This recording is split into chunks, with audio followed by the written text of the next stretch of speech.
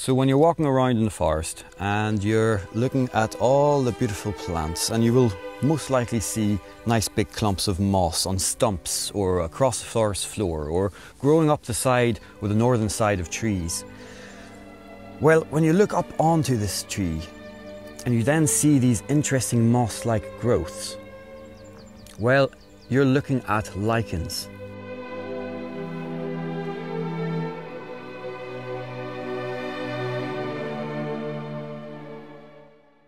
So the first thing I would actually probably say is never harvest it off a tree.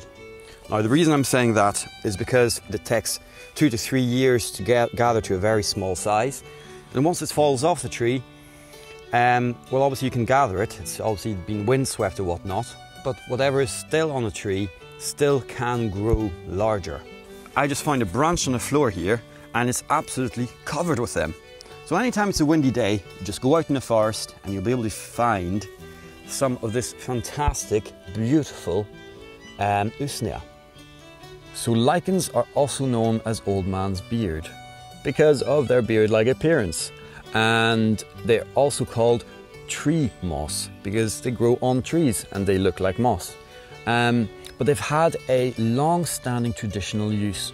If you look at the Native Americans, they would have used them for gangrenous wounds, and in traditional Chinese medicine for urinary infections or tract diseases, and also as an immune support against disease generally.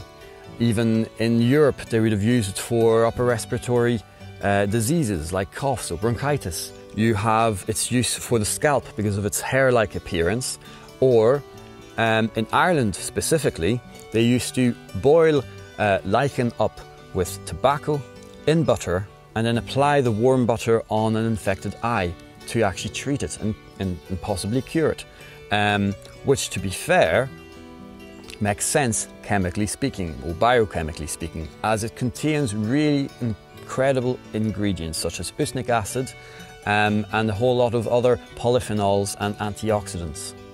This one is quite a common one that you'll find out there. Again, I don't know as much on this. I haven't really done as much research on it, but I do know that it's called, people called oak moss, Evernia prunastri, and it has been used as a painkiller, so it contains very similar compounds as the old man's beard.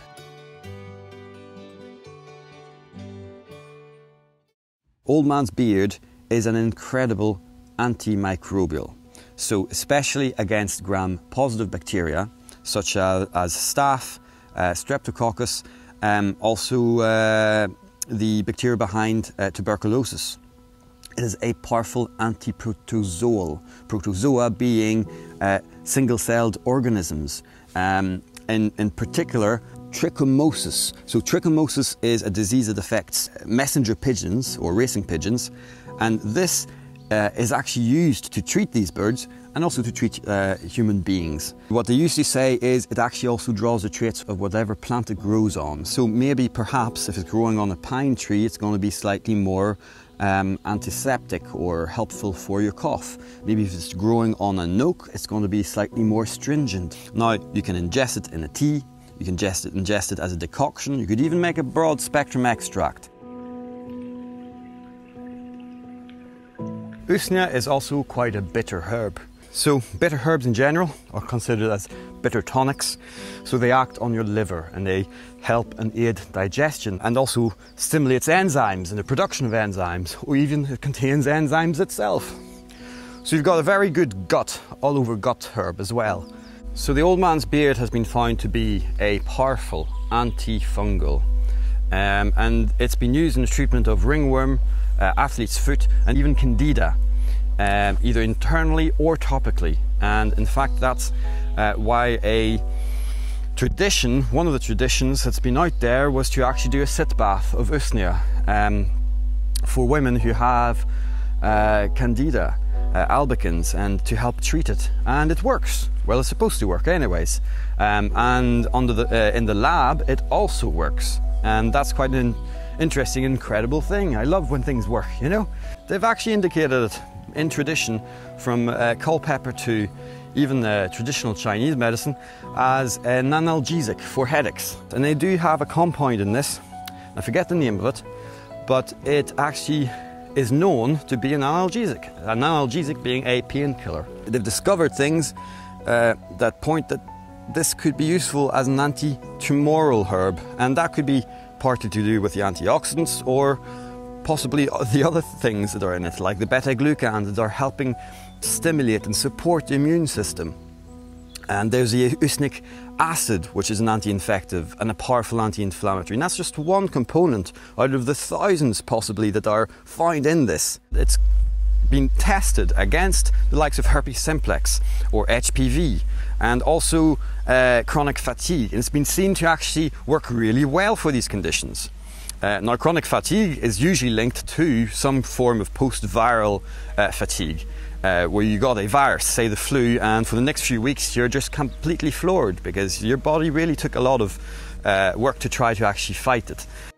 For deep-seated viral infections, you're wanting to treat your herpes, you want to see if that's going to work, go on for 7 days and then stop for 4 or 5 and allow your gut to recover. It's a non-specific antimicrobial, so you just want to be mindful about that and take it as a medicine, and not too frequently. It was also used as a hair wash because it looks like hair, and this is called the Doctrine of Signatures. And funny enough, still to this day, you're actually getting anti-dandruff shampoo that contains Usnea barbata in it. So next time you're out in the shop and you see anti-dandruff shampoo, have a look for Usnea in the ingredient list, and you may be surprised, you'll find some of this in it. So I mean, an alternative would be, if you find some of this in the ground and you suffer from dandruff or dry hair, then go back home and boil some of this in a pan and give yourself a little hair wash with it. There you go, free anti-dandruff shampoo. It's not a plant, it's not really a fungi either, it's everything. It's just a whole pack of interesting little organisms from the planet who decided to bunch together and have a little family. And in fact, that kind of shows you the importance and the harmony that exists within nature, something that we often forget about, because we always talk about oh, it's survival of the fittest. Well, the more I've been working with plants, the more I'm realizing that this is kind of untrue. There's truth in it, but it's also survival of the community.